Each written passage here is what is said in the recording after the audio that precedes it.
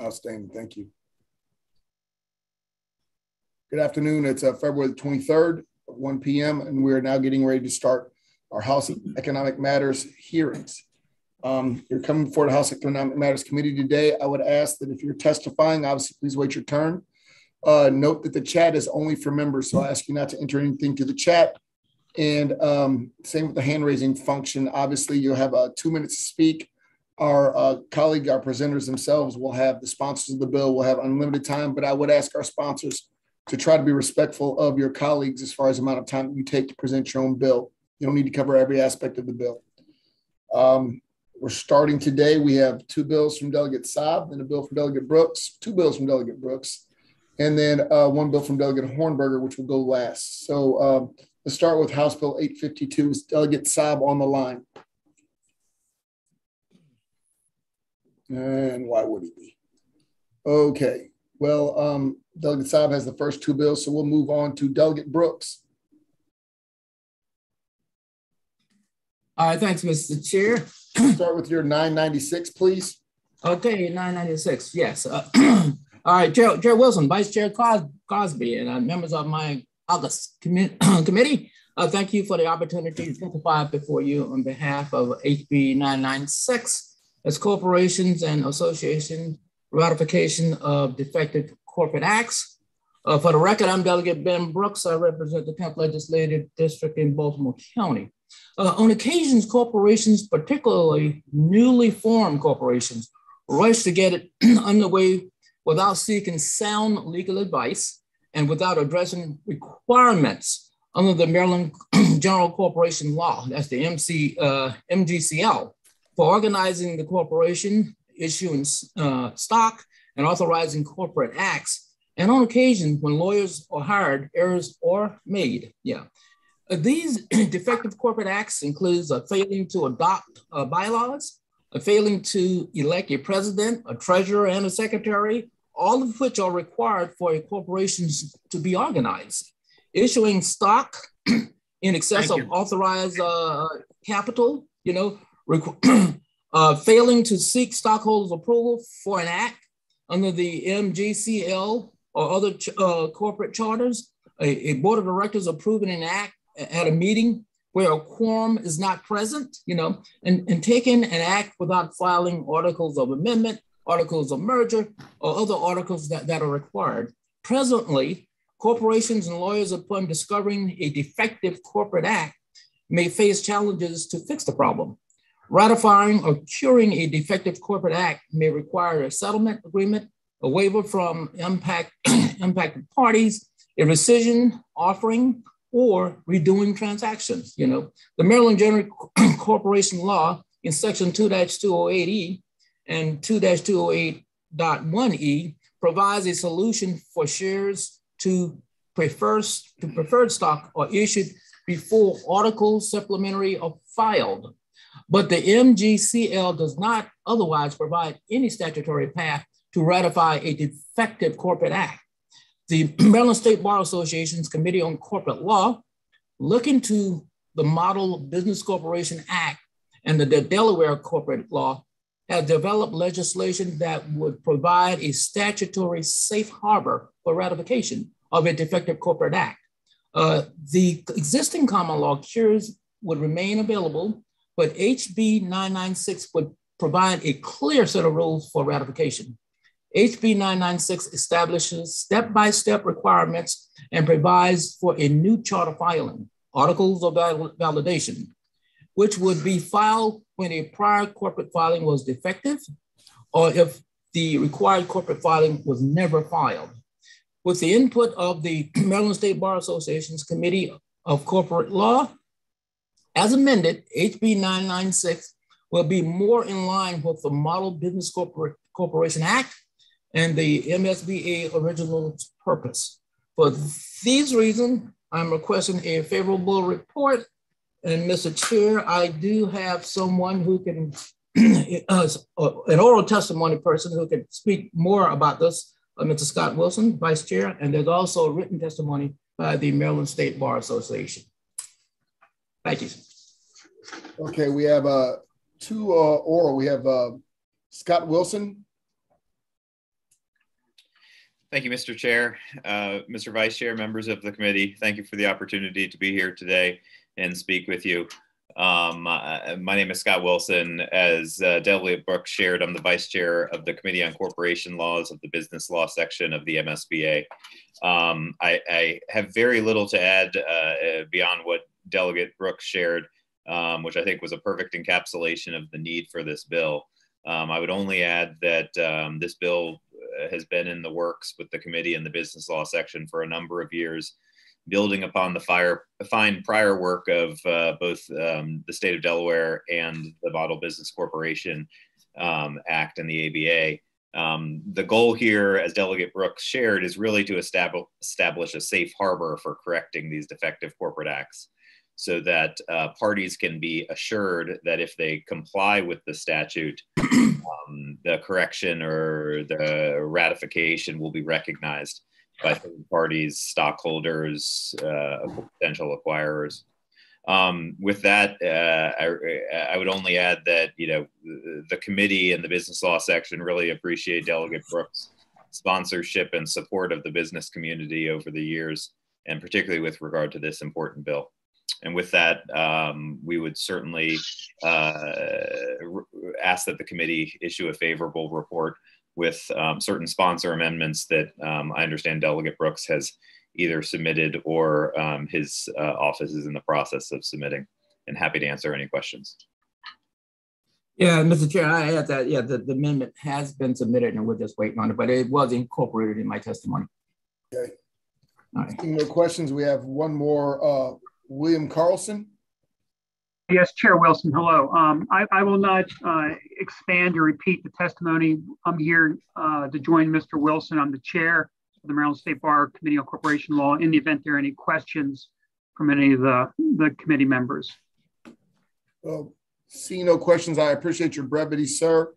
We'll be moving on to the next bill, which is House Bill 999, which is also Delegate Brooks. Please go ahead. Vice Chair Wilson, Vice Chair Crosby, and members of my committee, thanks for the opportunity to testify before you on House Bill 999, Corporations and Associations Revisions. For the record, I'm Delegate Ben Brooks. I represent the 10th Legislative District in Baltimore County. The purpose of this bill is alter numerical miscellaneous provisions of the Corporation and Association articles, including those related to 1, limited existence corporations, 2, stockholders' participation in meeting by remote communications, 3, indirect owned stock, shares of stock, 4, mergers between parent and subsidiary corporations, and 5, dissolution of corporations. As amended by the Baltimore Law section of the Maryland State Bar Association, HB 999 seeks to clear up various aspects of the business law statute. HB 999 clarifies rules for participation by stockholders in virtual stockholder meetings. Additionally, it permits the articles of dissolution to be filed with a later effective date and authorizes a director to file a dissent by electronic transmission, i.e. emails. Further, it offers the modest correction to various sections of this statute to clarify unclear provisions and eliminates outdated language. For that reason, I'm requesting a favorable report, and we do have oral testimony by Mr. Bill Carson. He's the chair of Maryland State Bar Association Committee on Corporate Law, and there's written testimony also by the MSBA. Okay, seeing no questions, we're going to Mr. Carlson.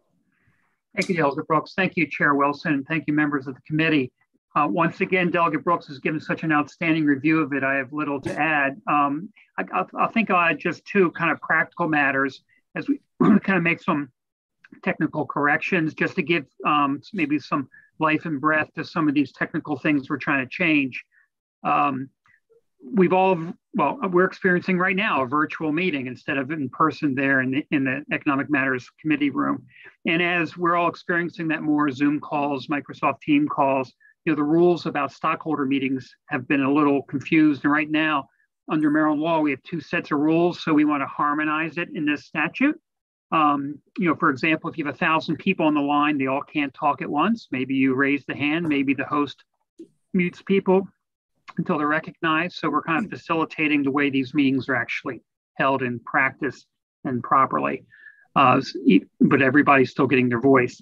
On the articles of dissolution having a later effective date, right now, when you file articles of dissolution and they're accepted by the SDAT, our friends there, it's effective as of that date. And if you want to pick a date such as December 31, which might be a holiday or might be a day where the state's closed, you can't have that date for tax purposes because you can't file that date.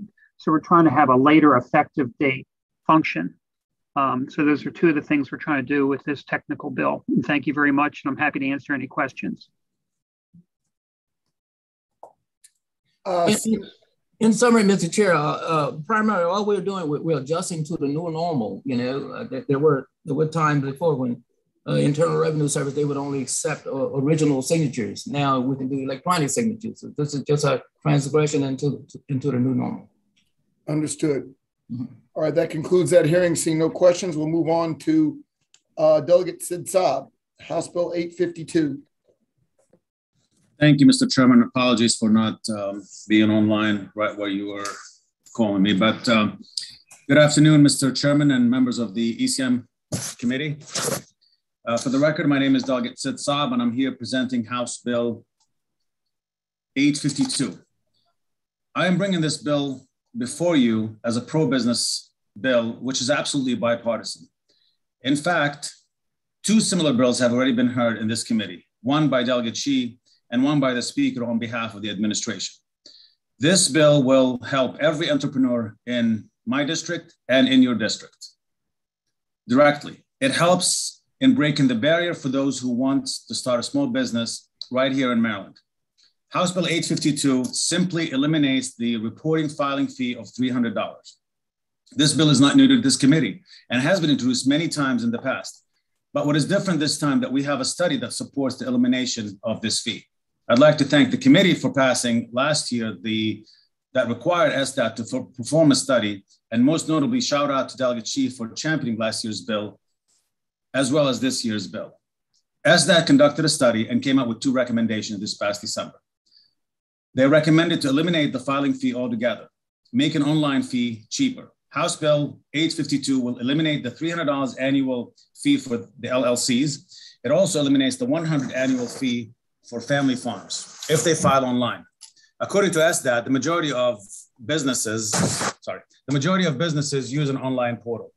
For small business and entrepreneurs, $300 is a significant amount of money that can create financial hardship. Removing this would undoubtedly promote a friendlier entrepreneurial climate in Maryland, which is desperately needed. LLCs remain the most popular business structure for new businesses. This change would positively affect the Maryland small business community. Due to a drafting error, I have an amendment in your packets or in your online portal. And as amended, what this bill simply does is just eliminates the $300 filing fee as long as this return is filed online. Maryland needs to be competitive and pro-business now more than ever. This bill promotes new business. For most importantly, it keeps businesses here in Maryland. And with that, I request a favor report on House Bill 852. Okay, thank you. I see a question from Delegate Aplera. Yeah, Delegate Saab, you said there was two other bills. Would you say yours is the most superior of those three bills together? I think that the objective here, I think the bills are very similar, and any bill that passes that committee would be extremely helpful. But, I think all the bills are good. Thank you for your honest answer. Delegate Howard. Thank you, Mr. Chair. Hey, Delegate Saab, I'm noticing on your bill all the way at the end, it's not a problem with the bill per se. I love the bill, but it says prior introductions, none. And I saw that on the other bills, Delegate Cheese bill and a couple of the other ones that have been floating around out here about finally eliminating this fee. Prior introductions, none.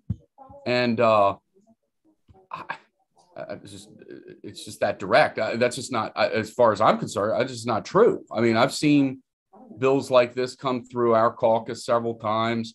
Initiatives like this come from the governor several times. Can you look into it to see if there's been legislation like this that's been submitted, whether it doesn't matter by who or when or where, but I've seen this type of stuff before, and it's saying prior introduction, none. And I'd like to get to the bottom of that. So, well, funny you actually asked this question. Your timing is great. I actually have Delegate Mark Fisher here with me, and Mr. Chairman, if you can let him answer that question, because I think he has. Yes, that's been introduced before. In fact, several people have reintroduced it. So, hi everybody.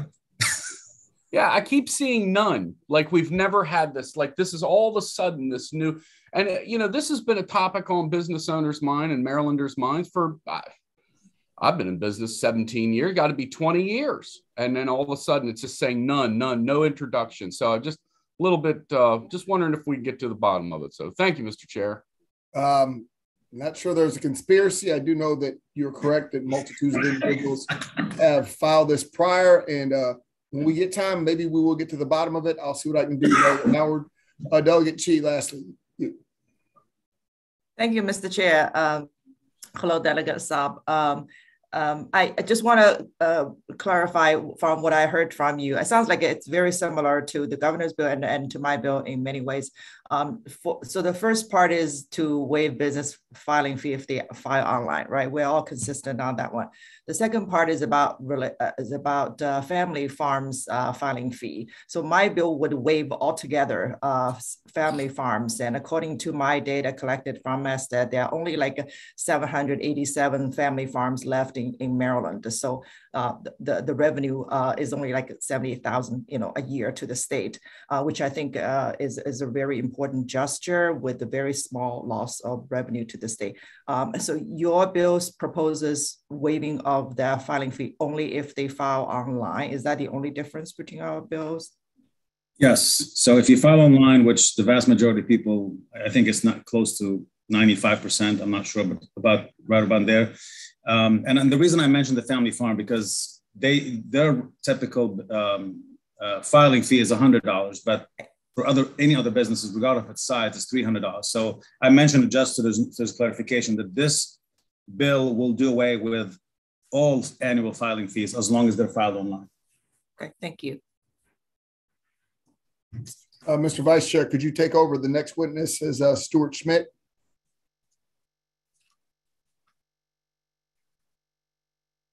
Yes, sir. Thank you, Chair. I appreciate your time, this opportunity this afternoon. I'm speaking on behalf of small businesses. My wife and I own 3 small businesses, LLCs, here in the state of Maryland. And when we're looking at that filing fee, I would like to make sure that the committee votes for eliminating that filing fee. Having those 3 small businesses, it does create a burden on behalf of us. Sometimes it's a timing burden. We also operate some real estate holdings outside of our LLCs, making sure that our LLCs stay in good standing.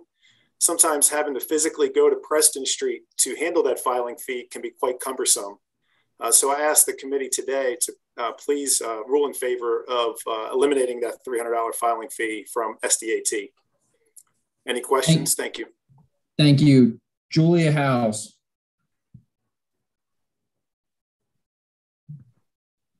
Good afternoon. Thank you for the opportunity to speak. My name is Julia House, President and CEO of the Southern Anne Arundel Chamber of Commerce.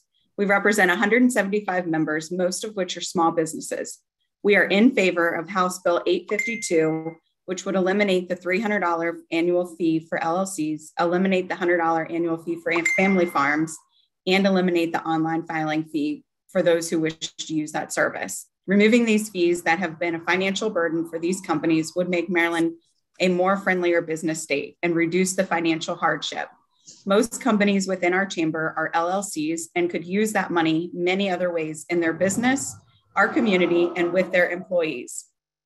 Every business owner is looking for ways to keep expenses down, especially right now as the economy continues to recover. Prices are high for their equipment, materials, and daily operations. This is something that will benefit them without hurting our state. Anything we can do to help online filing is a win for everyone. So removing that fee for filing online will help with the administrative burden of filing by paper or in person. Technology and security are already there within the state system to accommodate this online urge, and would be an incentive for businesses. In addition, accountants prefer them for their clients. Please join us and vote in favor of House Bill 852. Thank you. Thank you. Colby Ferguson. Thank you, Mr. Chair, members of the committee. Colby Ferguson on behalf of Maryland Farm Bureau, and we come in support of House Bill 852. We also support House Bill 409, House Bill 722, whichever one of those three you want to push through, we would love it. It also removes, as you said, the $100 filing fee for family farms, but a lot of our farms have added LLCs to the farming operations, especially as they have diversified and brought the next generation on. And so there's quite a few of the farm operations would actually be in an LLC, and that removes that $300 fee. So it's not just the family farm, it's also the LLCs that we want to make sure don't have to have that filing fee as well. So we would support House Bill 852 as amended. Thank you.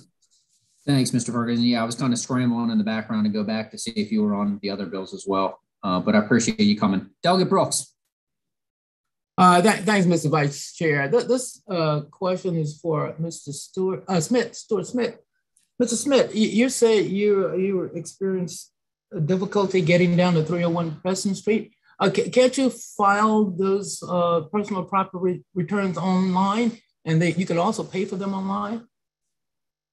Yes, Delegate Brooks, thank you for that question. Yes, the online filing does make it a lot smoother process. Sometimes within our different LLCs, we operate some real estate entities out of that. So we've had to actually get down to Preston Street to handle a good standing certificate. So it's been going on for quite some time and a number of years of having to do that. So yes, we do file online or we mail in a check.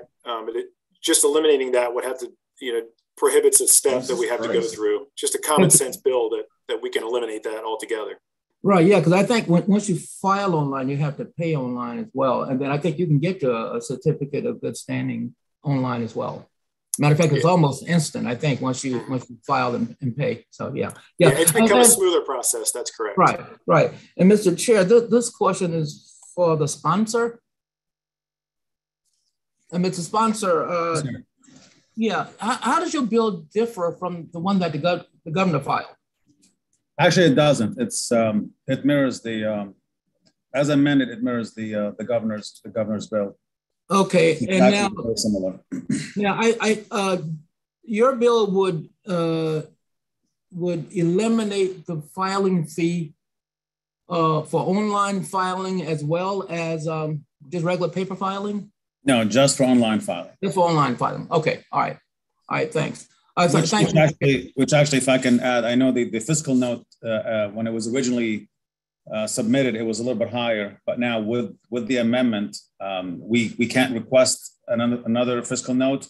But since it mirrors the same or does the same thing as the administration's bill, it's the same. It would have a similar fiscal note. Okay. All right. Thanks, Mr. Chair.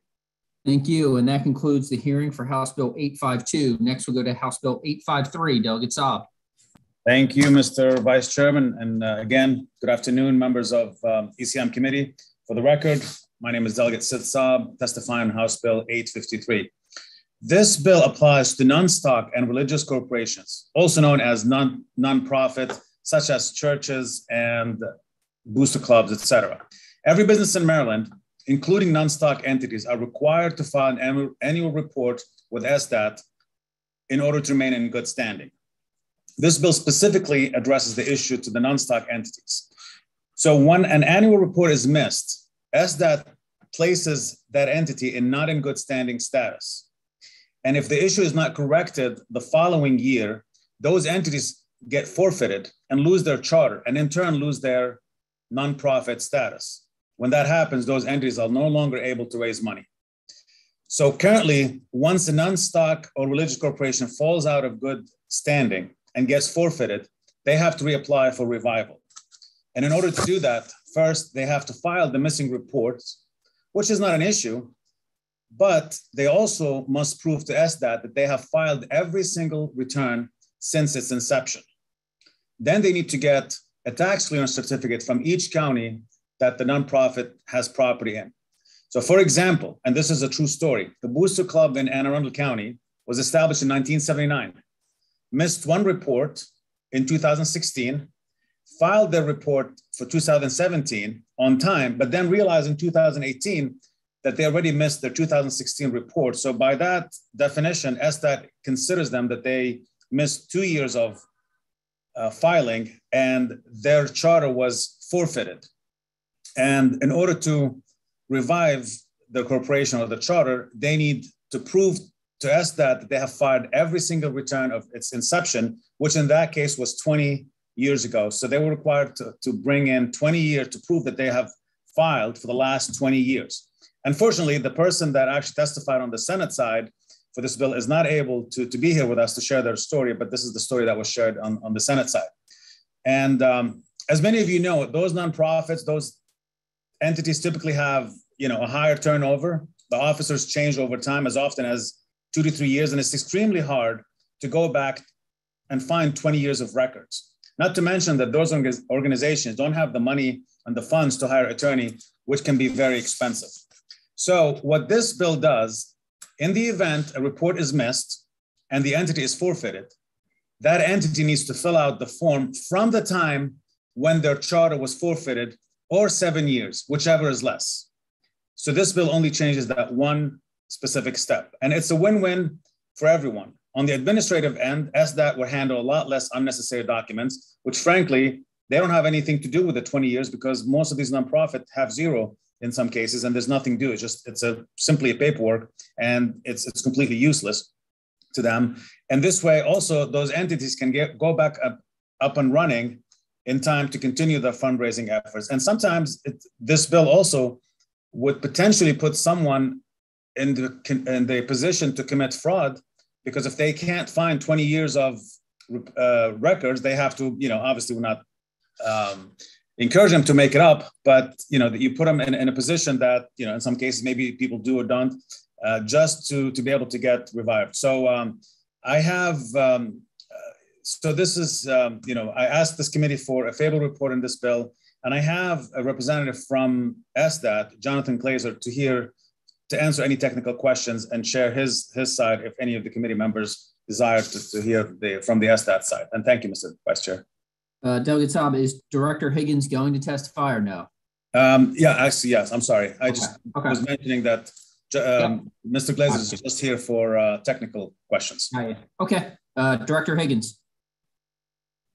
This is Jonathan here for Director Higgs, and I'm just here for technical questions. Thank you so much. Okay. Seeing Sorry no about that. questions. No, you're good. You're good. You're good. Oh, my apologies. Delegate Brooks.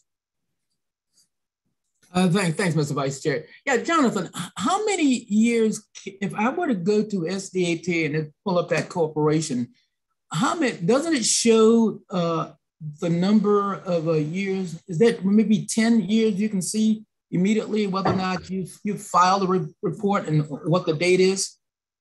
You are 100% correct. On our online system, you can see the past 10 years of annual reports.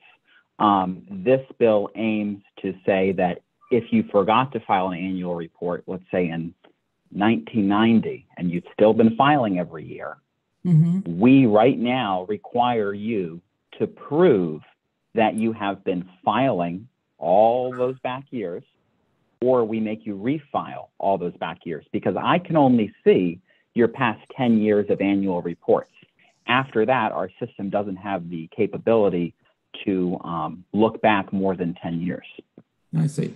So this bill just sets up a statute, go just take it to the statute of limitation, which is 7 years, is what we're saying. Yeah, so exactly. The reason the sponsors pick 7. I'm sorry, I can't hear you, Jonathan.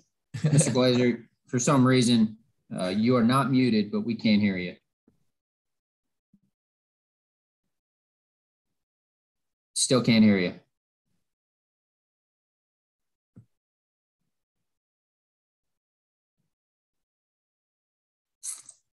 He's good, Mr. Chair. I think Yeah. Hey, Mr. Glazer, if you could just follow up and send an email to Delegate Brooks to respond to his question.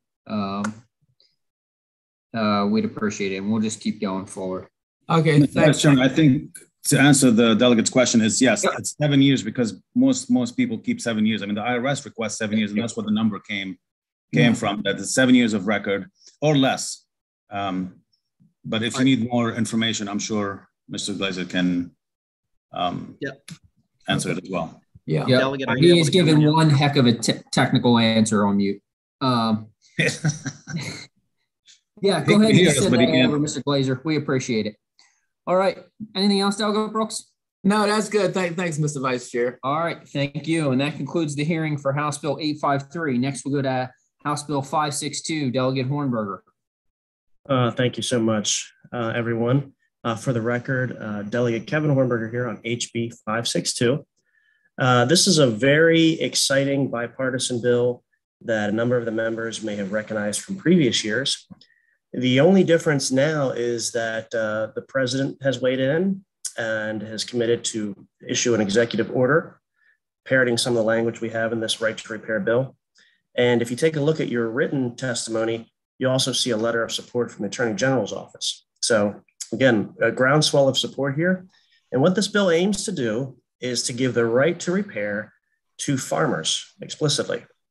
What has been occurring over the last few years is farm equipment has gotten much more technologically advanced, is that there have been a coupling of software, electronic devices, et cetera, that dictate the functionality of farm equipment, mostly included with tractors.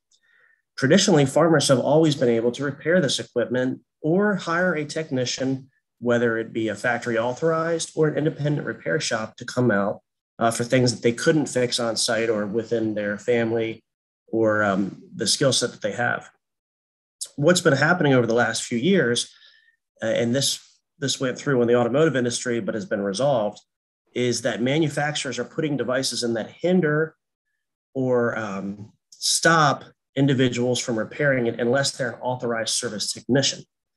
And that's created two problems. One, there's not enough authorized technicians to come out and fix these devices. So what happens is the farm equipment sits dead weeks, sometimes months, waiting on a repair technician to come out. The second problem that it creates is that if a farmer does try to repair it, they could violate their warranty. They could have civil damages. They could also have a significant reduction when they go to resell that piece of property or resell that tractor back and upgrade it. So what this bill would do would protect that farmer and protect that independent repair shop, and would preserve what has been, since the inception of modernized farm equipment, the status quo, with them having the ability to fix items. I want to be really clear here that this is just for farm equipment. We may have heard about cell phones and all these other things. This does not apply to those industries. And then the last thing that I want to point out about this bill is that some of the manufacturers have even gone so far as now to obfuscate part numbers. And what does that mean? Well, let's say I need to do a routine oil change or a fuel pump, something that's very, very rudimentary in nature and repair. I go to New Holland, I go to John Deere distributor, and I say, I need this fuel pump part number. And I have the part number off of that. What John Deere and these other companies have done is they have, before I could go and purchase either the John Deere specific or a generic alternative, let's say another manufacturer is creating that. And those part sellers have the ability to cross-reference and say, well, this one isn't officially John Deere, but it's half the price, and but it has the same function. Well, John Deere now is obfuscating those part numbers so that there's no translation across the part numbers, which means if that part isn't on the shelf, you can't replace it because you don't know what it is, even though there might be another alternative there that's cheaper and ready to go. So this bill also protects the ability to cross-reference part numbers. We have a number of advocates that are signed up on the bill.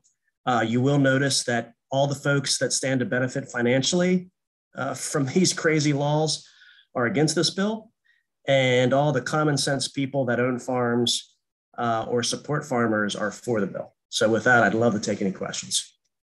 Thank you, Delegate Hornberger, and we appreciate you here championing the Democratic agenda. First up, we have Marshall Cahill. Thank you, Mr. Chairman, members of the committee, for allowing me to testify. My name is Marshall Cahill. I'm from Chesterville Bridge Farm in Kent County, Maryland, and I support House Bill 562. House Bill 562 seeks to establish the ability of farmers and third-party repair personnel to complete fully functioning repairs of farm equipment. Without this bill, a farmer would need to contact an authorized manufacturer dealer in order to flash a piece of equipment or module with software, and that effectively establishes a monopoly for the manufacturer dealers over the agricultural service industry. Personal story, 2 years ago, I needed to have an ECM, which is an engine control module, replaced on a Challenger tractor, which has a Caterpillar engine in it. The dealer was unable to come out and complete the ECM repair because of scheduling. I was fortunate enough to be able to locate a Caterpillar Marine dealer that was able to flash my ECM and complete the repair in a timely manner and get me back up and running. Because this tractor has a Caterpillar engine, I was able to find this third-party provider and complete the service.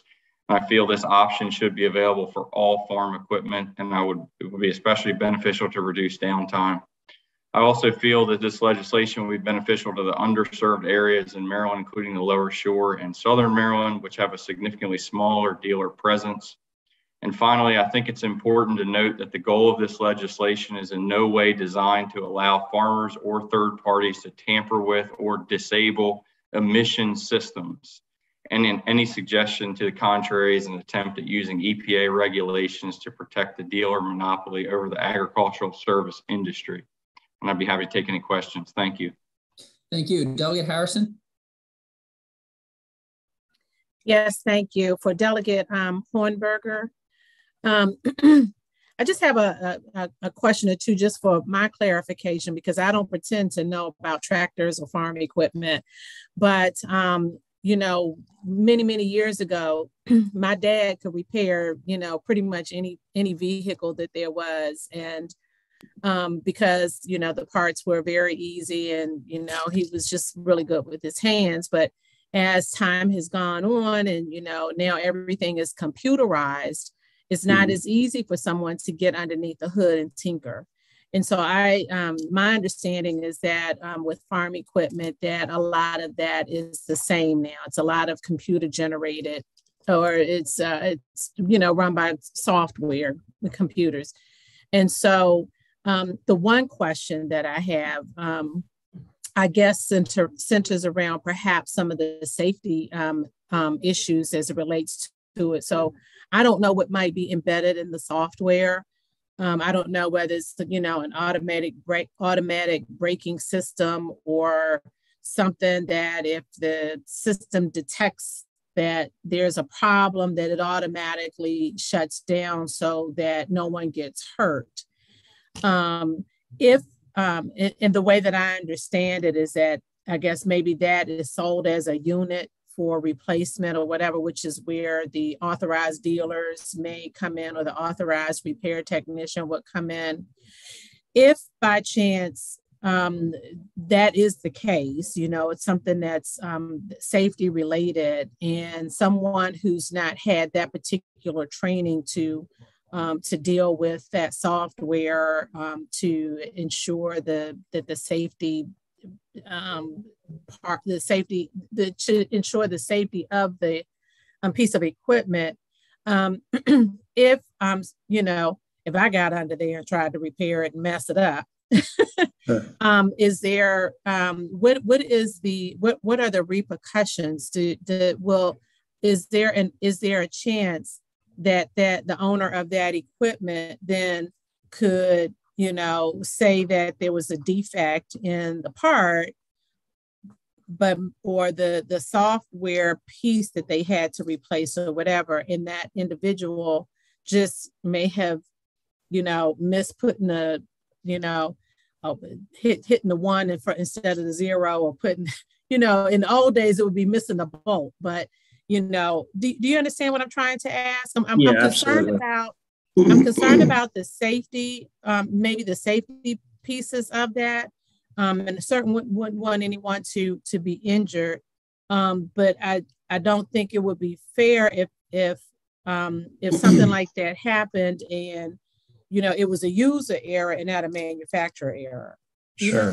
Great question. And there's a couple layers there. So I want to address each one of them individually. In terms of the automotive industry, they've already gone through the full evolution of what you've just described. Whereas cars were very rudimentary and simple, and they started having computer controls. Everyone was doing their own thing. You needed to be a special technician. And then the federal government stepped in and said, we need to protect independent repair shops and their ability to continue doing repairs. And they've already moved in the direction many years ago, universal equipment, universal diagnostic tools, and across the industry. And we're looking to emulate that now with farm equipment. So that's the first thing. That there was a steep increase, and now the federal government has stepped in. Cars have gotten back to where individuals can work on it. Your second concern about safety features, and you'll also hear some testimony about emissions as well. It's against federal law to tamper with emission devices. And in doing so, if someone were to tamper with an emission device, the piece of equipment would not operate. Okay, so these are generally diesel powered, some cases gas. They have strict requirements for both emissions, fuel usage, et cetera. Those can't be tampered with. That's a violation of federal law. Secondly, in terms of safety, you had posed the question, if I'm in there and I don't know what I'm doing, can I disable a safety system? It's a global harmonious device, which is to say that all of the functionality of that equipment is dependent on another.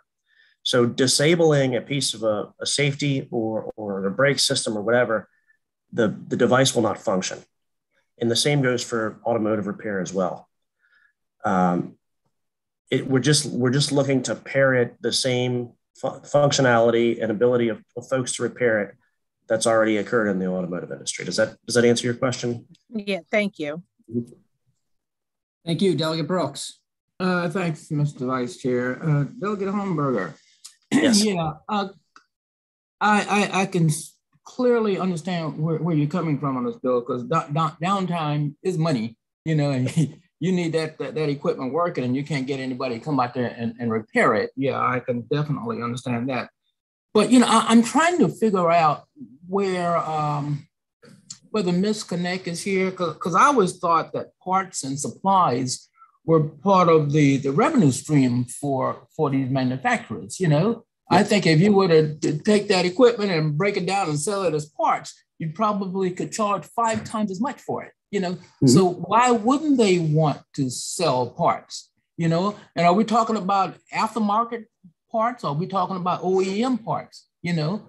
I mean, mm-hmm. they're still capturing revenue. And the other part, the other part of this question, are we talking about software? Or are we talking about both software and hardware? If you could address those for me, I'd appreciate it. So one at a time. In terms of the ability to cross-reference part numbers, okay, there are a number of aftermarket companies, just like when I go to AutoZone and I need a new starter for my pickup truck. Mm-hmm. There's the good, better, best. There's the Automart version. There's the GM OEM version. Mm-hmm. Again, all of this has already taken place within the automotive industry. Mm-hmm. What these companies are doing is they are scrambling the part number reference, which has been an industry standard since the dawn of modern equipment. So as to say, if you need this part to fix your tractor, you only have one choice, and that is the one that has the sticker of John Deere on it. And oh, by the way, that's 3 times as expensive as the alternative, which works fine, meets all the requirements. And they're doing this because of reasons of profit, right? Mm-hmm. John Deere wants to sell you a John Deere part. Mm-hmm. However, there's 3 other manufacturers out there that have the same amount of quality and level of performance that may cost less and give you the ability to get your tractor back in service. Mm-hmm. You know, you pointed out a really important point, downtime. Well, when these farmers are going out and doing the harvest, yes, time is money, but they could lose that entire harvest, that entire crop, if they don't harvest within a certain window of time. And that's the super critical thing here is that, unfortunately, for these Atlantic tractors and some folks you're going to hear by, everybody needs their air conditioning fixed when it gets really hot out. Well, everybody needs their farm equipment fixed when it's time to harvest. And they just don't have the manpower or the staff to meet that need. And farmers are losing crops and ability to harvest as a result of it. Okay. All right. Well, thanks. Thank you. Thanks, Mr. Vice Chair. Thank you. Delegate Queen. Thank you, Mr. Vice Chair. Just have a question for the sponsor, kind of on the line of what Delegate Harrison was saying. I recall too, growing up with family members, especially the men were skilled laborers. And so they did a lot of repairs and stuff. And they would have these manuals for, you talked about cars. I'm thinking about cars more so than the tractors. Yep. But they would have these like Chilton manuals and the Haynes manual that would tell them how to do stuff. Are you saying we don't have that for tractor trailers? They don't have that kind of stuff that you could do? So the way that it currently stands, and the anecdotal example that was given by the person testifying, was that there are those repair manuals, those do exist, and you get all the way through that repair. You actually change out the part, unbolt the old part, put the new part in. However, when you go to start up the device and go back to farming, there is a computer prompt standing in your way that you can't circumnavigate. And that's the pinch point of how these guys are trying to hold a monopoly, these repair shops that are factory authorized, on your ability to operate that piece of device. They say, you can do all the work in the world, but I need to come out there, and make the sign of the cross above the tractor, reflash the prompts, and then you can go farm. And oh, by the way, I'm going to charge you $1,000, and I can't come out there for 3 weeks. That's the pinch point. That's the rub. And that's what's keeping the tractors from being back out there in the fields. So that's kind of getting to, I think, what Delegate Brooks was talking to. That's the difference between the hardware and the software piece. So that flash piece is now getting into software parts. The inner workings of the software, which, how are we handling that at the automobiles? Because I know the last time I took my car to do some of the, not to the actual shop, and I had to go back because they had to set something to make my radio come back on and other stuff. I couldn't do it myself. We can no longer do the things we used to be able to do before all the software was embedded. So I'm trying to get that corollary again. Yeah, great question. And I'll put it in as plain speak as possible. This bill does not allow you to go in and to change the functionality of the software, right? Like the tractor starts up, it gets to a certain operating temperature, there's a rev limiter, all of those sort of things. This bill does not allow you to change the operations of the device. Same thing with your automobile return. What it does allow you to do is to change out the parts, and then there's words like reflash or reprompt the system so that it can become operational again within the factory parameters. Thanks. Yep. Great question though. Yep. Thank you, Delegate Howard. So even though what you're saying is that even though there are things out there you can buy in the automotive world that directly affect the computer chips in your car, I mean, there's tuners that can, make your car go faster, have more torque, or you can actually program your car yourself. You can buy them on eBay or anywhere, quite frankly, for more gas efficiency. This bill doesn't speak to any of that. No. And those are use at your own risk. So those folks that buy that, factory warranty, boom, out the door. But they're doing it in the automotive world. And I guess as a follow-up to it, you said something about downtime. What I'm concerned about is that, as far as downtime is concerned, sometimes these growing seasons and sort of these harvesting and picking seasons can be very short. Yep. And does climate negatively affect that? I mean, does some of the weather that we get, can that negatively affect those harvest seasons in Europe? I mean, yeah. So yeah, farmers have a number of things that they factor in of when they want to harvest. They can go out and look at the crop and see if it's matured. Mm-hmm. They can go on historical data using the Farmer's Almanac. They can look at yield.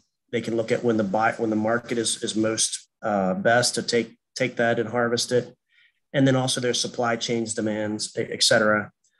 When there's a delay that's artificial, which is I can't get my tractor fixed, that severely handicaps their ability to get best price for that crop. Yeah, because it seems like to me, like, I'm just spitballing here. Let's say there's a crop harvesting time of, I don't know, 2 weeks. Yep. And it rains for 4 or 5 days. And you go out on that 6th day and you have your crop harvester break. Mm-hmm. Well, you've only got a week. Yep. Okay. Yeah. And what's happening now, and this is just because scale is cheaper, right? Mm-hmm. Is that you will have farmers who plant the crop, seed the crop, grow the crop, and they may outsource the harvest, or they might outsource the entire operations of the crops. Right. Because if I'm a company and I do eight farms, it's cheaper than if I'm just buying the equipment, doing it on my own. So those companies that do, you'll see the stakes in the ground that have like, Caleb or whatever, and a piece of corn. So that's somebody that's working that plot of land, even though they don't own it. Okay. But they'll have a stake there. Those harvesters are coming in and they are working 24 hours a day during that harvest window to get maximum yield on that crop. That's how tight that window is too. Yeah. And if they have a piece of equipment that's down, these are multi-million-dollar pieces of equipment in some cases, they're shot. They could go bankrupt. And then we lose all that food source. I mean, you've seen grocery stores and empty shelves. It's only been exacerbated here lately. So that's why it's really important to keep these things operational and not have these artificial speed bumps in the way of getting them repaired. Okay. Thank you. Yep. Thank you. Kevin Anderson. Yes. Good afternoon. Can you hear me? I'm clear. Yes, sir. Okay. Good afternoon. My name is Kevin Anderson. I'm a farmer from Somerset County. I believe I am well positioned to discuss this topic with you today because of my life experiences of living and growing up on a farm with a father who was a vice president of a local farm machinery dealership for 30 years. I am currently a farmer.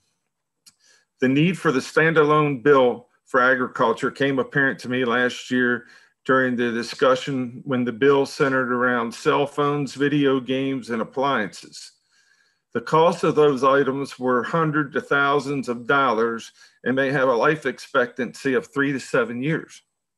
In agriculture, our machinery can cost over $1 million for one piece, and the life expectancy can be up to 50 years. Our parts and service requirements are very different. 30 years ago, when I left college and drove down the Eastern Shore, there were at least 20 different farm machinery dealerships. Today, there are 7, 5 which are corporately owned by one entity, 2 that are not full-fledged dealerships, but are satellite locations. We don't have the time to discuss the labor shortage and lack of qualified applicants, but the ramifications of this problem are significant to Maryland agriculture and are changing the family farm business model. This is not a brand-specific problem. It is an industry-wide problem. The Delmarva Peninsula has historically had the greatest capital investment per acre of equipment than anywhere else in the United States. That's a lot of equipment. One of the strongest opponents to this bill may testify to you about how many technicians they have on staff, but probably won't tell you how many are Class 1 ag technicians. The technicians they have on staff service parts of 7 states. And they also won't tell you that they are the gold standard of service to the agriculture community in the Mid-Atlantic region. The dealers you won't hear from are the ones with the local sales offices that the service provider is over 4 hours away, charge $125 an hour from the time they leave their shop until they return, and additionally charge $2.50 a mile. That's So over $1,000 to get them to our farm. Or you might not hear from the dealer that has opted out to have no mobile service team. And if your equipment breaks down, we have to tow or haul our equipment to their location for repairs. We don't have a AAA service to cover our towing.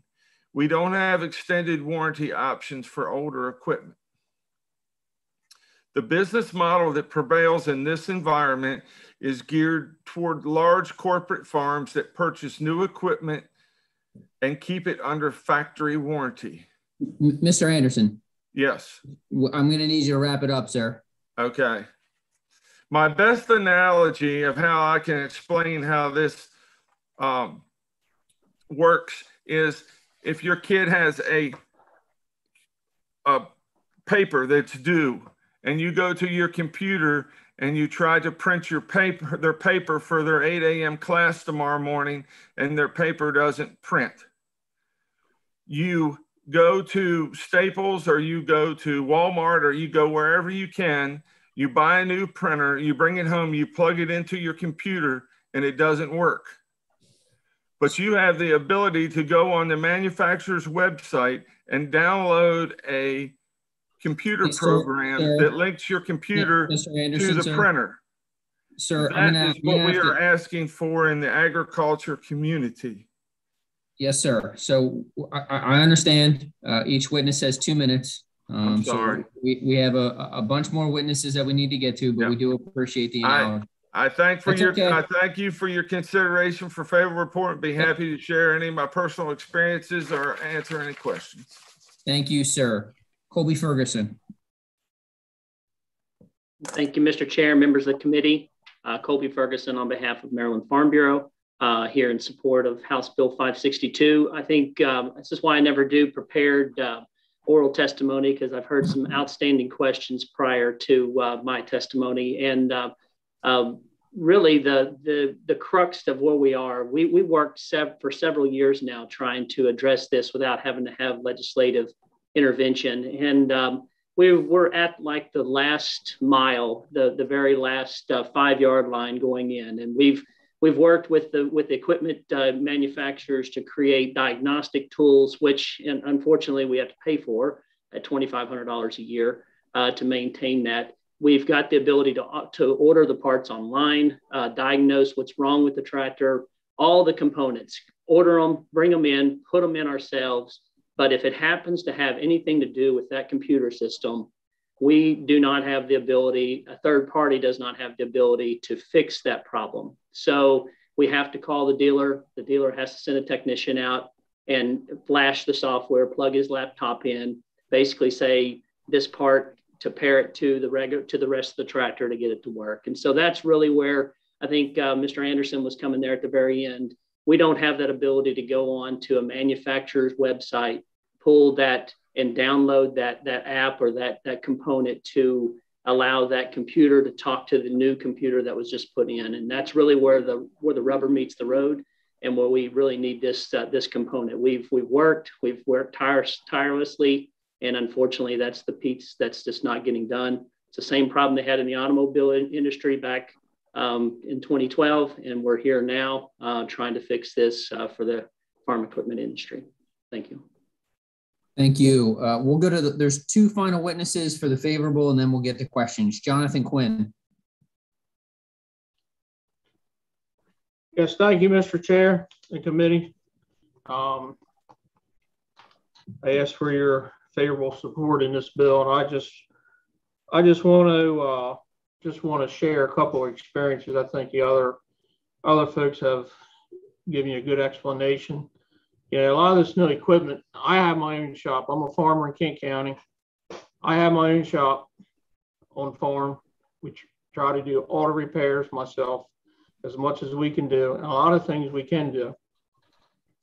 But we get those parts on, and then we have to have a dealer to come flash the system so it'll work. Good example this fall, combine.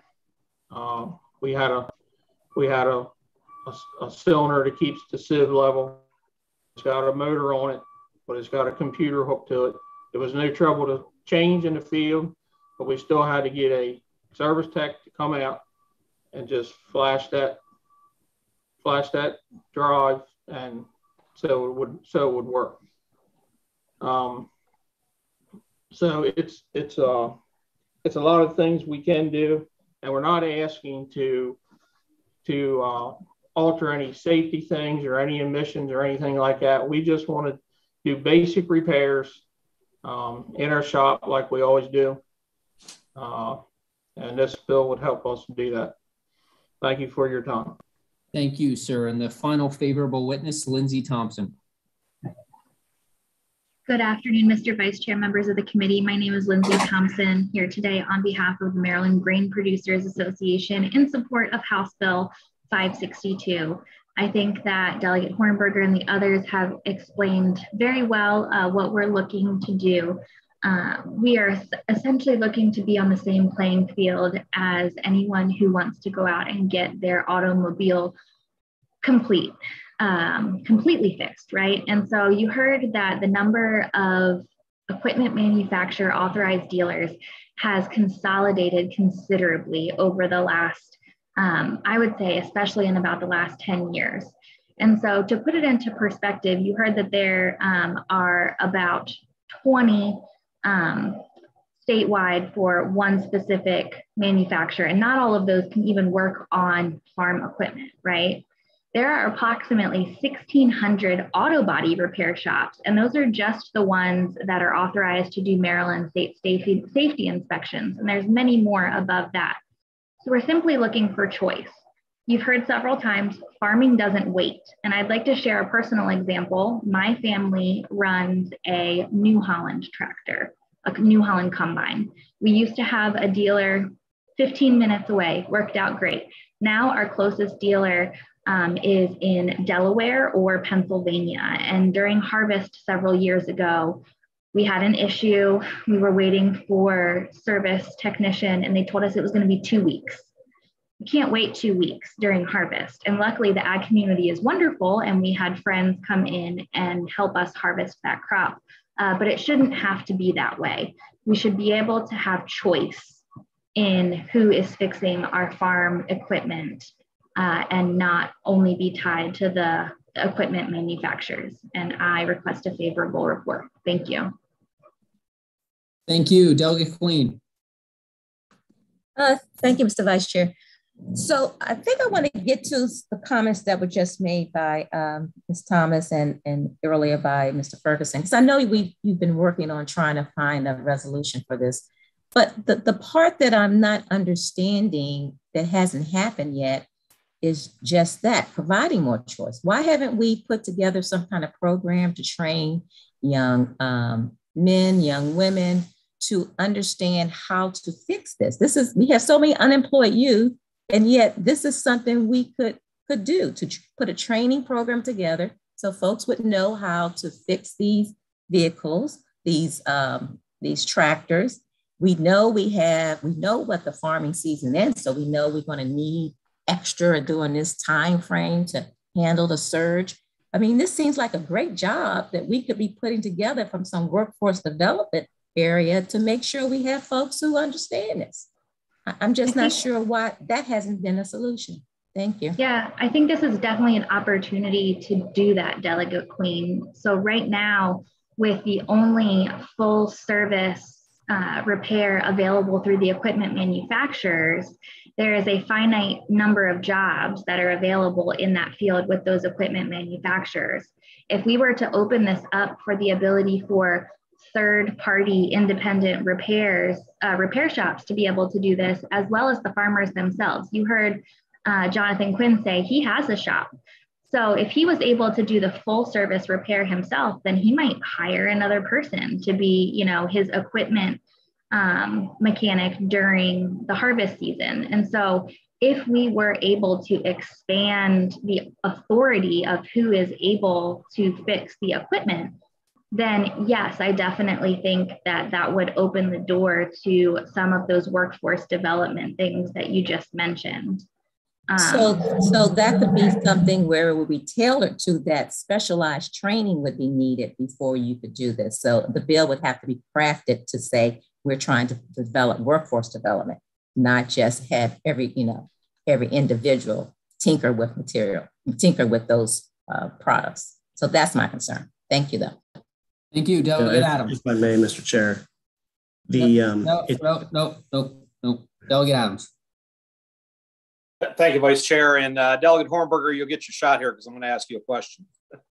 In the years past, you were right. This was a omnibus bill that related to any electronic device for the purpose of repair. And in years past, I've had real concerns that I've articulated in public and also one-on-one as it relates to intellectual property. And I thought I would just ask you, as courtesy to the sponsor of the bill, what are your thoughts on intellectual property? Who, since we're talking about farm equipment, who has or owns the intellectual property, and do you see any problems with your bill with relationship to that? I don't have a preconceived notion on this. I'm asking this freshly because last night I was having a conversation with someone about this, and I'll just simply say that I thought that when we were talking about video games and cell phones, those seem to be different conversations. But at the end of the day, they're not, right? I mean, we're still dealing with electronics and just I wanted your thoughts on intellectual property. That's been the hang up for me in the past on bills like this. Yeah, so we have to look at these computer drivers. We call them the brain. We call it the ECM. However you want to call it, that is a black box, right? No one here is going to go in and steal coding or steal prompts or steal the software, the IP that's associated with that. It's just a matter of having a device that makes it so that after that repair is done, it can go back to full functionality, right? That's it. These farmers are not in the business of stealing intellectual property or somehow selling that to other providers or competition. That Delegate, I'm not suggesting that farmers are stealing anything. I'm asking whether or not these manufacturers have a right to the intellectual property. It's sort of a yes or no to the point. I mean, I know. Yeah, absolutely. I'm asking a legal question, which means Yep. there's never a yes or no to this, but it's just at first blush the concerns I have for bills. Yeah, they absolutely have a right to maintain their IP. However, my argument is they don't have a right to keep someone from operating the device. All right. Because of a paywall. Well, I'll follow up with you further. It's an important bill. It certainly is controversial, but I do have some honest questions that we can do offline. Vice Chair, I do have a question for the Farm Bureau. Of course, I am mid-shore, rural, Eastern Shore representative, and I'm listening. So I don't see Colby on my screen, but I do have a question. It's a pretty simple one. He's here. Go ahead, Delegate. Okay, so the question is, okay, we passed the law, or pass the bill, it becomes law, and farmers have the ability to make these repairs. I don't know what the cost of a combine is, so let me just throw a rough number out, $500,000. Maybe I'm right, maybe I'm wrong. So they go to sell that piece of equipment after 10 years, they take their depreciation, whatever that looks like, and they sell that to the next person along the way, and the piece of equipment fails in some material regard. How does the Farm Bureau settle that particular conversation? I mean, as right now, I think that there is structure and a rigid nature as to how a $500,000 piece of equipment gets repaired. So if we loosen that up, how does the Farm Bureau reconcile those sort of issues? And where does the farmer, after having made a used purchase, get satisfaction when a piece of equipment doesn't actually work? Just probing question. I don't have the right answer or wrong answer. I'm honestly trying to settle this out since I'm representing rural Eastern Shore of Maryland. Sure. That's a great question. It's a question we've had discussions with equipment manufacturers for the last 2 years. And that's been a big argument on their part is, well, if all of a sudden everybody just starts fixing their own equipment and it doesn't get fixed right, and they come in and they trade it in for a new piece of equipment, then we get stuck with a lemon.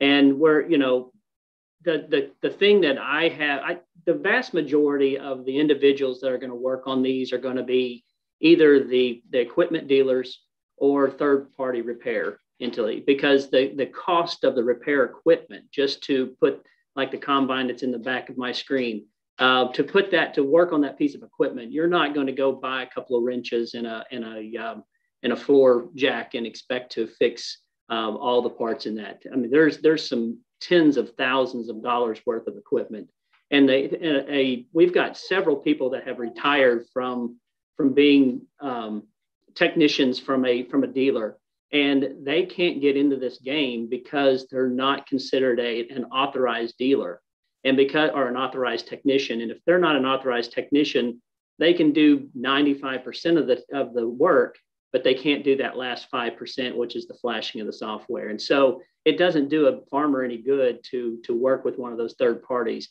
Honestly, that's where the biggest problem of it is that third parties are not allowed to play in this game all the way from start to finish. So I hear what you're saying. It does come back to when you're, after 5 years or whatever, and the warranty runs out, 10-year piece of equipment's going to have issues with it, whether it was done by an independent repair dealer or it was done by an authorized dealer. That's just going to be part of the deal. I don't, when it comes right down to it, there's no warranties left on them at 10 years old. And when you buy a piece of farm equipment, I've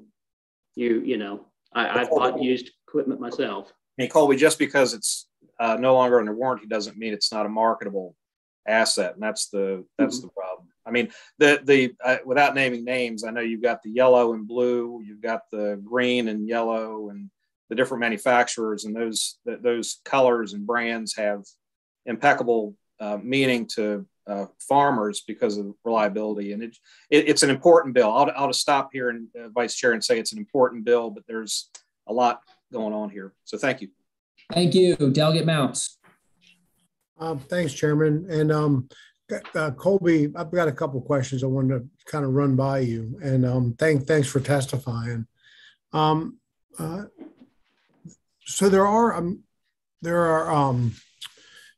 there a list? I'm trying to, I think Delegate Adams did a great job of trying to hone some of the issues. And I understand that, many parts are already available. Many repairs are already available. Are you aware of any repairs that are prohibited by federal law because of federal requirements? Number one. And then number two, is there a way to identify problem areas where for some reason there isn't access to the parts and things, certain types? I mean, more prevalent type repairs that you're getting complaints about, or we're hearing about that they're not able to service, that need to be, specifically addressed. And so it's two parts. Are you aware of any federal laws that prohibit, individuals from doing their own repairs, as far as settings and things like that? And then number two, are there areas, specific areas in repairing farm equipment that are routinely problematic, that farmers are saying they're not able to do the work because of this threshold? So I'll start with the first question there. Federal law obviously prevents you from doing any tampering to emissions or any of the safety. You can't do any override. So if the part, so I guess where you would see that is where most of the issues come in. Let's say it's an engine repair, a computer module repair within, and you've got a piece of farm equipment that's tying to a tractor. And when you take out that piece of hardware that needs to be replaced, it comes in blank. It's just like when you would replace your hard drive in your computer. It comes in completely blank. You plug it into your computer. It's not going to do anything until you pair it to the computer and actually start to put inputs onto that hard drive. And where the problem lies is in farm equipment, the equipment manufacturers have not given that component, that ability to take that blank piece of hardware and get it to wrap in with the rest of the computer system. And so as long as that piece is not replacing any kind of emissions or changes like that, which in this case, you wouldn't be doing that. You wouldn't be replacing an emissions failure.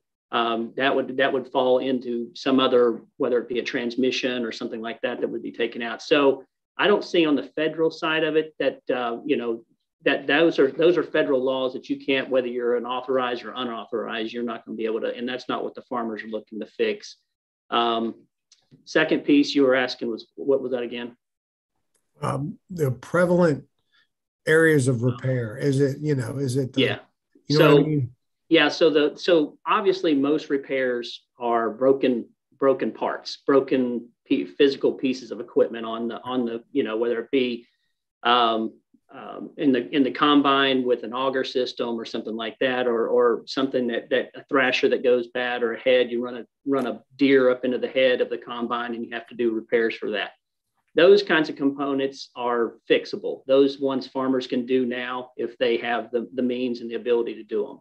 Where we're talking about right now is when it comes to that computer, anything that has to deal with the computer. So if all of a sudden sensor comes on, I plug my diagnostic tool in and it says that it is something to do with the rear computer. And you order that piece of hardware that comes in and you plug it into that, you take out the old piece and plug in the new piece. That right now is the part that we can't do anything with unless you're an authorized dealer. We know my major repair, be careful what you wish for, because my major repair is a diesel fuel line. And that's no joy to be able to repair. But no, thank you for answering my questions. Bye-bye. Thank you, Delegate Impalaria.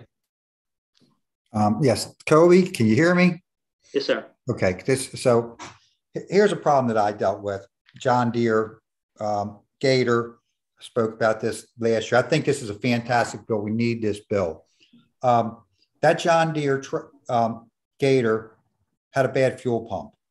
And so it's $20 repair, electric fuel pump, boom, stick it on, restarts, we're going.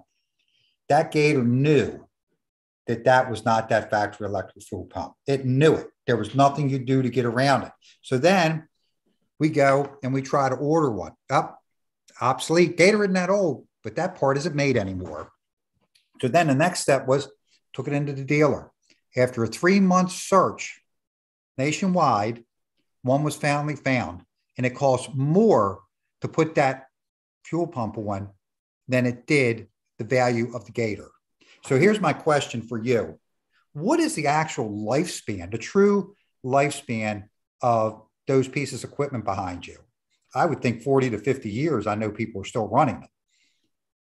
So, well, I mean, obviously it depends on how hard the piece of equipment is worked. If it's a combine that you have 400 acres and you harvest 400 acres a year or twice a year, depending on what crops you grow, then obviously that combine's not going to be run as hard as a piece of equipment that farms 10, 15, 20,000 acres a year. And so obviously I have a Kubota tractor here on my farm, and I bought it in 2005, and it was used when I bought it, and I still run it to this day. And honestly, when I have service that needs to be done to it, I take it to the equipment dealer. I'm not the person that is looking to get this bill passed because I don't have the time nor the expertise to fix my own equipment.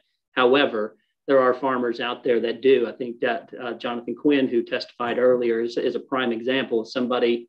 I know I've got a farmer, it's a neighbor to mine, that actually the Klaus choppers, which chop the corn silage, they send the prototypes to his place for him to tinker with, tear down, put back together, and tell him what's wrong with them. That's a farmer that can fix his own piece of equipment, doesn't need a dealer to have to come out and flash his software. So I agree with you. These farmers need the ability, if they have the capabilities and have the ability to use a third party, they should have them. And I guess the answer I was really getting to was the fact that I got a 40-year-old piece of equipment. Now, the 40-year-old piece of equipment, I can get all the parts for. I can fix that myself. There's no problem with that. But as these $1 million pieces of equipment get older and the parts become obsolete, and obviously John Deere, Kubota, you name them, they want them to become obsolete. They want that beautiful piece of equipment that's sitting in your barn that you now have to get rid of it, even though it works perfectly, except for that one or two parts that are gone. And that's, see, I know everybody's looking at what is the problem right this moment. The problem is what's down the road. We shouldn't be throwing away. If we're supposed to be a society that's supposed to recycle, we shouldn't be throwing away $1 million piece of equipment because it's 20, 30 years old because somebody stopped making the parts for it. There should be ability for these people, not only to fix it right now, but also to be fixing it into the future, because I would hate to spend that kind of money. And then who's going to buy it from me? It used to be I had a piece of equipment, I could sell it. But if none of the parts are available, and now the third party isn't even allowed to readapt a part to it when it's a 30-year-old piece of equipment, that's a real problem. It's actually theft because you're stealing that piece of equipment that belonged to that person. So that's, I think, what I was trying to get to. And I like the bill. I don't think the bill needs any work. I think the bill is, 20 years past due, to be honest with you. Well, if you want any more information, Delegate, I know Kevin Anderson, who testified earlier, he's another one of those that wears his equipment out because it's so expensive. He would definitely be one to reach to talk with you about that. Thank you. Thank you. Sounds like there's going to be more discussion in Republican caucus. We're going to go to the unfavorables. First up, we have Alan Schaefer.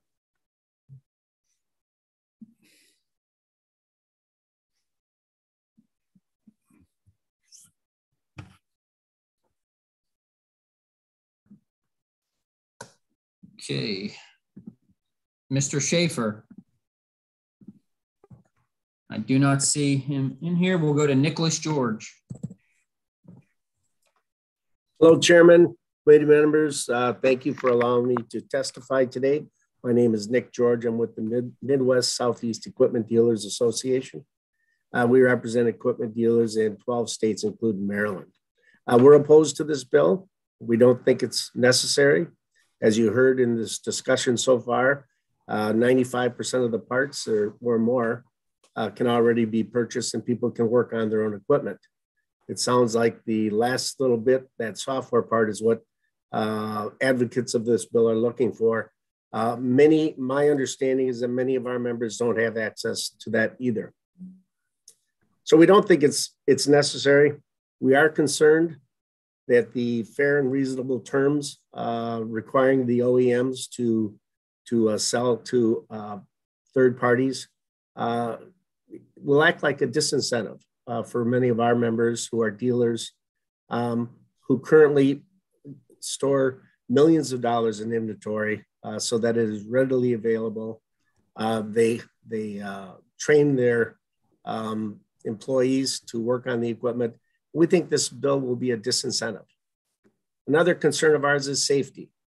I understand that often people can't tell if a machine has been worked on or it's been altered or modified. That creates a safety concern, which in turn may create some liability concerns. None of those are addressed in this bill here. And then finally, we talked about earlier, they were talking about secondary markets. What if a dealer doesn't know if a machine's been worked on and sells it and the new customer has a faulty piece of equipment? That's a concern. These are all questions that come up and are part of the reasons that we do oppose this. Thank you for giving me the time to talk. Thank you. Thank you, sir. Tim Lambert.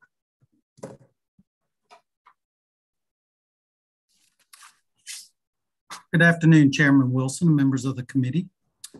My name is Tim Lambert, and I've held various service roles for the Carter Machinery organization throughout my 28-year career. Carter Machinery is the Caterpillar dealer serving the state of Maryland. We operate over 14 locations within the state with over 400 employees. We are strongly opposed to the passage of HB 562. Caterpillar customers are already given access to many software codes to help them repair their equipment. They can access log diagnostic codes, perform diagnostic tests and calibrations, and monitor their equipment in real time. We draw the line, however, at providing access to embedded codes that control the safety and federal EPA emissions compliance on machines. Given access, they could manipulate the coding to disengage built-in safety features of the machines such as safety levers on excavators, seat sensors, overload sensors, etc. We're concerned that access to such codes will invite the tampering of complex engine and hydraulic systems on machines operating near the public. Our power generators also serve as critical backup to hospitals, data centers, and local and state government buildings. And providing access to unqualified personnel could pose a risk to the occupants of those buildings, resulting in injury or even death. At Carter Machinery, we invest hundreds of thousands of dollars each year in training technicians. As you know, there is a nationwide shortage of qualified technicians, and we are committed to training, mentoring, and ensuring that our techs are the best qualified to be servicing Caterpillar equipment. Carter invests in several community colleges throughout the state, such as Baltimore County P-Tech, Solars Point, Carroll County Career and Tech Center, amongst others, in order to maintain a pipeline of qualified students.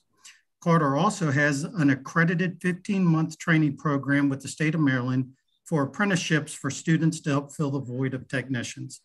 In closing, out of an abundance of caution for the public safety and environmental concerns, we are unfavorable for HB 562. Thank you, sir. Greg Blaska.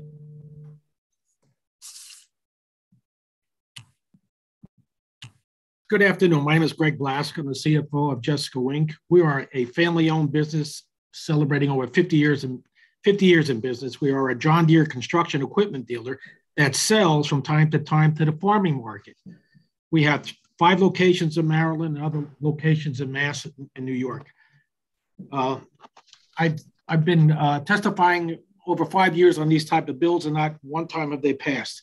As a company, we always supported our customers' repair equipment. In the beginning, because I go back working 40 years, manuals and paper copy, from paper to CDs to where we have onboard diagnostic systems to a higher level of diagnostic platforms. This offering is to all customers and to independent share shops. This means that our customers have timely and local access to the replacement parts they need to increase uptime. Our equipment requires highly trained technicians. Last year, we spent over $750,000 in training. Again, our business is to give the customer the right to support and offers an array of tools to do that. But this bill goes way far beyond that. It allows unfitted access to admissions and safety systems. And this is why we're against this bill. Modifications either accidentally or intentionally. It's the intentionally that I'm concerned about. We are just so concerned about the safety of its employees, our customers, employees, and the general public that this equipment could be around. We have semi-autonomous and fully autonomous equipment now on the market. And in the future, things will get even more technical. And what we're seeing is that we're talking about the ability, what people want is that ability to make those changes. And that should not happen. Again, this legislation opens up a number of liability issues that will have a financial impact to our industry, specifically for many equipment owners who purchase their equipment in the secondary market, which is out there, who are unable to determine when their equipment was modified operating. In conclusion, the unintended consequences of HB 560 are wide-ranging and would be detrimental rather than advantageous to the safety of the environment, to the equipment users, and would impact the development and innovation. The safety of equipment users and bystanders must always be. I'm going to need you to start to wrap this up.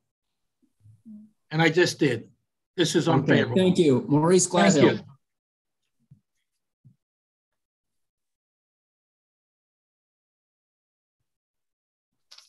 Maurice Gladhill.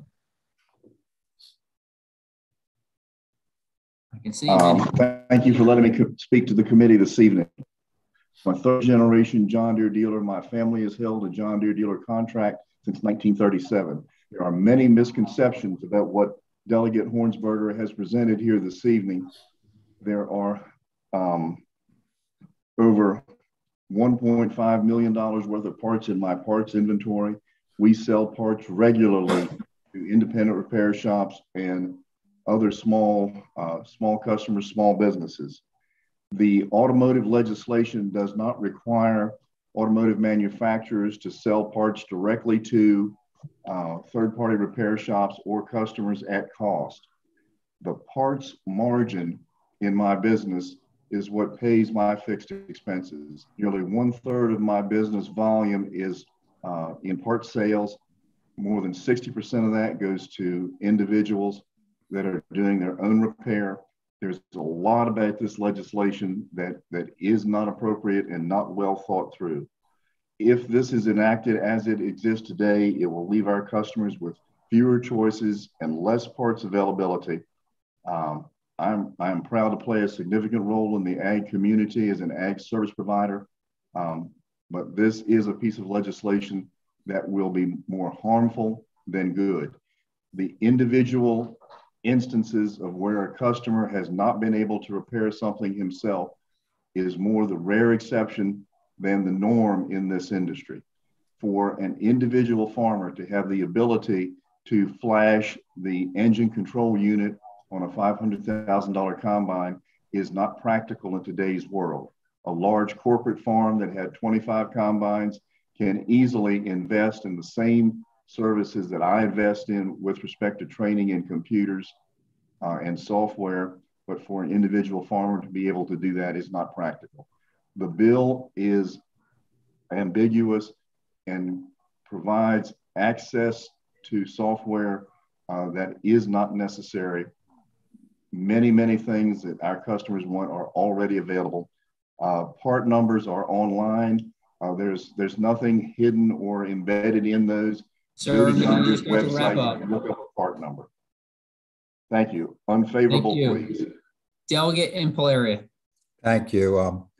Greg, your picture wasn't up there, but I just have to ask you, because obviously I must have lived in a different world, because before these computer chips existed, this safety standard must have not been in effect, because we didn't have a problem.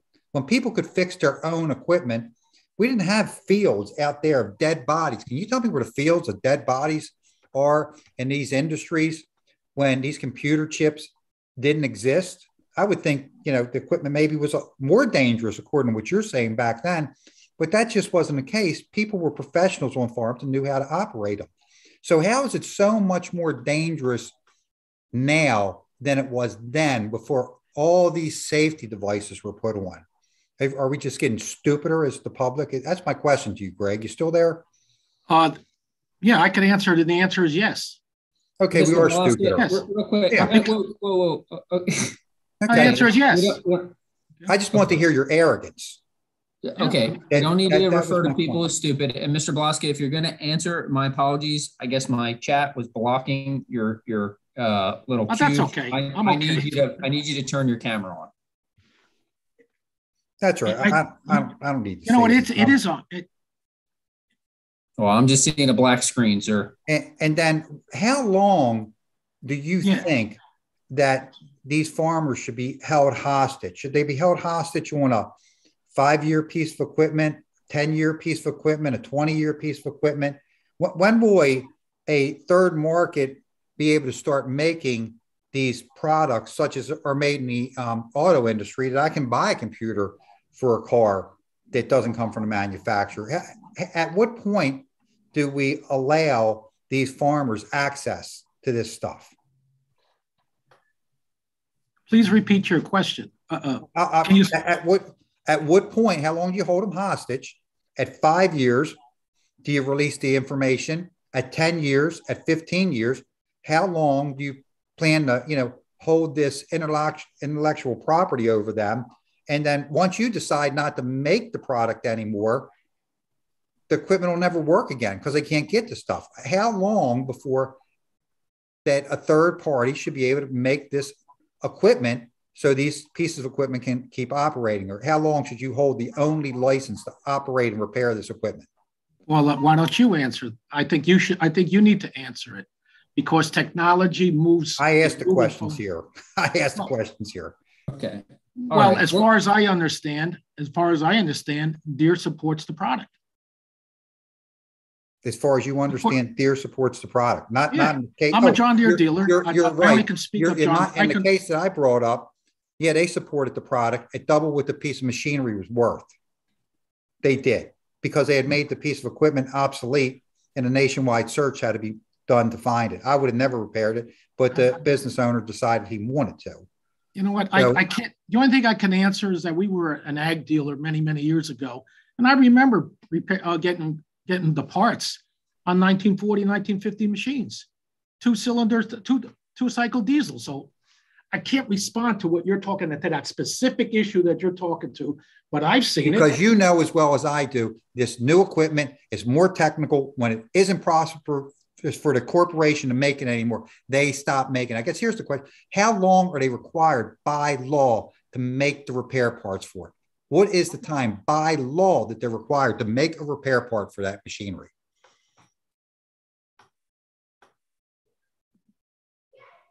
Mr. Belaska, I think you're on mute. Yeah, he is. And if you can still hear me, I know car dealers are only required to make them for 5 years. And after 5 years, they don't have to continue making a part anymore. So what do you do when it's the 6th year comes? Well, our equipment is used for decades. So I don't know. I don't understand your question then. Well, then obviously, okay. I think there's going to be a lot more debate. I think you need more information. Thank you. Thank you. Your lack of answer is the lack of answer that the farm people have been getting from you for years. The lack of your answers to me is what the farmer is getting from you. That's the truth of the matter. So thank you very much. Thank you, Delegate Impalaria. Delegate Howard. Thank you, Mr. Vice Chair. Why not just bring in third-party techs? Why not just bring in a third-party tech, especially to underserved areas? Why aren't we doing that? Is that question directed to somebody specific? I couldn't see the gentleman that Delegate Impalaria, I guess, was just talking to. Mr. Belaska, again, we're only seeing a black screen here, but go ahead, sir. Okay, so what's the question? Why not bring in third-party techs? I don't see a problem. Why? I don't understand that. We have third-party techs. We have people coming in repairing. We have customers repairing their own equipment completely. So I don't understand. Again, you're talking about your ag specific equipment. Mm-hmm. I sell to the ag business. We sell construction equipment. You sell construction equipment. Right. That's why I was saying that's what my introduction was. We sell it to the customer. We're brought into this. Mm-hmm. Okay. So I mean, I don't, what you're bringing up, I have not seen. Okay, well, that's fine. Is there anybody else? I mean, just spitballing here, but I apologize for you. Yeah, no, that's fine. That's fine. Why not bring in third-party techs? Anybody? I mean, I know you just tried to answer it, but okay. Yeah, I can. This is Morris Gladnell in Frederick, Maryland. Let me say that third-party techs are readily available and are aiding my customers all the time. Now, for a third-party tech to have the latest available technology on machines that have had less than a year or 2 years of field experience is very difficult. You're talking about training, equipment, hardware that we as dealers have only been exposed to. But Toyota does it all the time.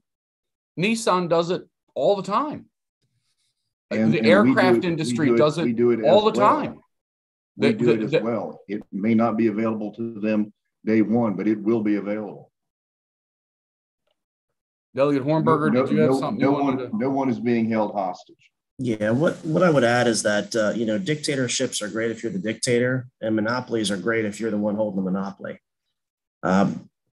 What we're seeking to do here is when you own something, you own it.